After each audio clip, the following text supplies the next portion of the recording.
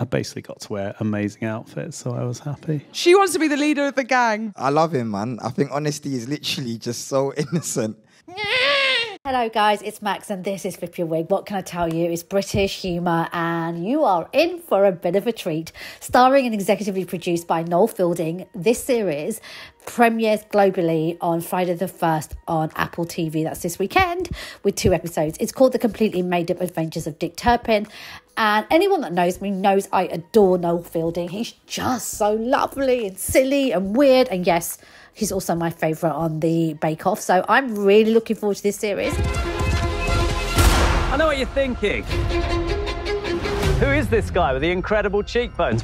Where does he get his hair done? One day, I'll be the most famous highwayman in all of England. You are literally about to be hanged, you idiot! Quick note to my gang. If you were planning a rescue, now would be a good time. I've had a preview and I can tell you it's silly, it's a bit magical and it's just random. It's like everything you would expect from Noel Fielding with a cast that really, truly do it justice. Expect to see Hugh Bonneville, Tamsin Greig, Asim Chowdhury, Dolly Wells, Joe Wilkinson and Mark Heap, alongside loads of other British names. I think when they phoned me up and said, do you want to play Dick Turpin, that was about as much as we had. And then when I said yes, it was like, okay, well, should we go into a room and work out how that's going to work? Right, sit down, chill, because you are about to check out the exclusive Q&A session with the cast from this brand new, The Completely Made Up Adventures of Dick Turpin series. Sorry, I don't know why I just did that. Enjoy. I mean, we wanted to reimagine the character. The real character of Dick Turpin is probably quite a sinister chap, you know, probably murdering, killing people, robbing stagecoaches, got hanged. So we really wanted to make him a little bit more of a childlike, free-thinking dandy, really. More like the Adamant Dick Turpin. We sort of took what Adam sort of pumped out into the universe and then we tried to sort of run with that concept. When I was first blackmailed into doing it, it was there was only Noel attached at the time, and so that was the big draw and the compulsion, in fact, compulsory. It was a real joy to work with Hugh. We didn't think he'd say yes, obviously. We asked Hugh to do it, and he said yes. And we thought Canton was joking. So it became very real very quickly once he said, yeah, I'll be the Thief Taker. Dick Turpin, new leader of the Essex gang. Highwayman murder and rob. You're not a highwayman, Dick. I was actually pregnant when we filmed this show, so quite a lot of it was extremely challenging for me. No, it was late nights in Epping Forest. There were some really dodgy people around. That's just Noel and Hugh and Dwayne. Dogging. Dogging. Yeah, I couldn't go near most of the animals and I couldn't eat a lot of the food, but I had a huge amount of fun. I was really excited to bully Hugh Bonneville. Our paths have crossed. We were in a play once. There was only one performance of the play. It was that good. It was that good. It was a fundraiser, and I got so giddy because of the cast that he had to take me aside and tell me off and tell me to calm down. So I thought it'd be really good to be in a television show where I was given lines where I could put him down for real and get paid for it, because he didn't get a penny for the play. I've got this. We strike on 3. 1, 2. We'll get the next one. Growing up, I don't want to make you feel old, but growing up watching Noel, he's a comedy legend. We're in the same class. No, I know. I was very gifted, very observant. No, you know, he is kind of, when I think of Noel, I think of obviously Boosh and that surrealist kind of comedy. So, you know, for an opportunity to mix that with something broader, but in a way where you still feel like you have that surreal element and that kind of irreverent style.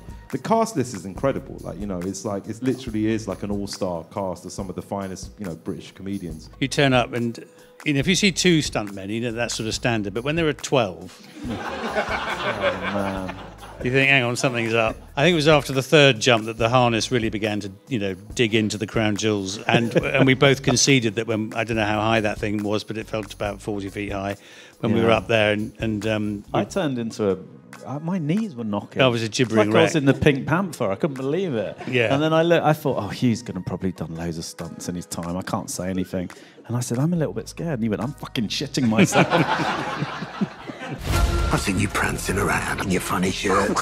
I'm new school, and there's going to be less violence on my watch. Is there anything that I could have done to improve your highway robbery experience? Well, I think it's maybe a return to British comedy in line with Monty Python, Spike Milligan, Peter Cook, Dudley Moore, you know, Vic Reeves, Chris Morris. It's more that kind of, from that sort of ilk, you know, weirder stuff. Obviously, The Office is amazing, and I love The Office, you know, but I guess that spawned millions of other shows that were like that, and very real and awkward. And this is much more visual and whimsical and joyful, maybe.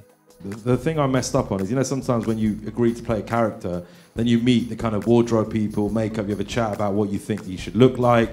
And I was like, oh, I want him to have like 10 robes on, and I want like skulls hanging off me and shit. I was like, I wanted to look like a proper warlock. And then that's the juxtaposition of like him being a really shit warlock, but he looks the part. Believe it or not, I'm only 16 stone, right? But when I put this warlock stuff on, I weighed myself and I was 30 stone. So almost double my weight. So I was walking around like, and if I wanted a shit, that's a 20-minute D-rig.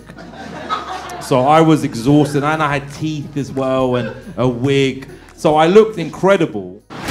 There's only one man brainless enough to steal from the syndicate.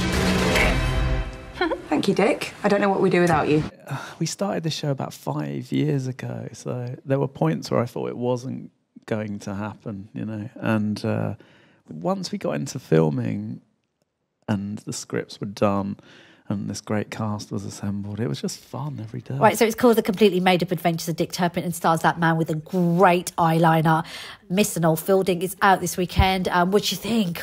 Are you into this sort of vibe? A bit weird, a bit silly, a bit whimsical, as Noel put it. Let me know in the comments section. British humour like this is so just brilliant. I love it. Let me know in the comment section how you feel about this. Will you be watching it? Are you a fan of Noel Fielding and his earlier work? Because don't forget, before he was a presenter on the Great British Bake Off, he was known for his comedy and his acting. So this is no strange thing for him to do. For those of you that are thinking, what's going on? Where's Prue? Where's Paul? And where are the cakes? All right, guys, make sure you subscribe, turn your notifications on, and I'll be back soon with more videos. Dick Turpin. Dick Turpin. Dick Turpin. Dick Turpin. I want this dick in my hands as soon as possible. That sounds weird. Yeah, that did sound a bit weird, sorry. I have a good feeling about this show.